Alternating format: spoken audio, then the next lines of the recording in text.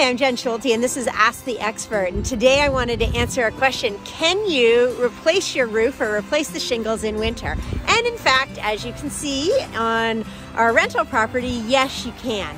And the reason we're doing this is because there were some strong winds a couple weeks ago, and a lot of the shingles we knew we'd have to replace in the spring.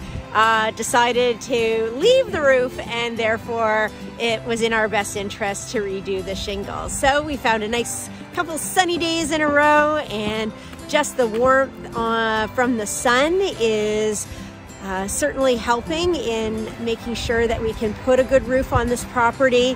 The guys are working hard. It's chilly out for sure, but it is more important that our home is waterproof, that our rental property is waterproof, there's no leaking, and we have no concerns come the spring.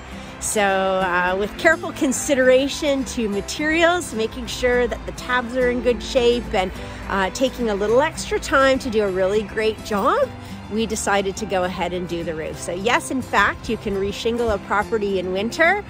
Certainly ideal to do it at other times of the year, but it's also a little less expensive than to do your roof perhaps in July or August, when these guys are super busy. So a couple things to consider, take into consideration. Hope this is helpful, and know that it is possible. I'm Jen Scholte, this is Ask the Expert, and our team is here to lead you home. Have a great day.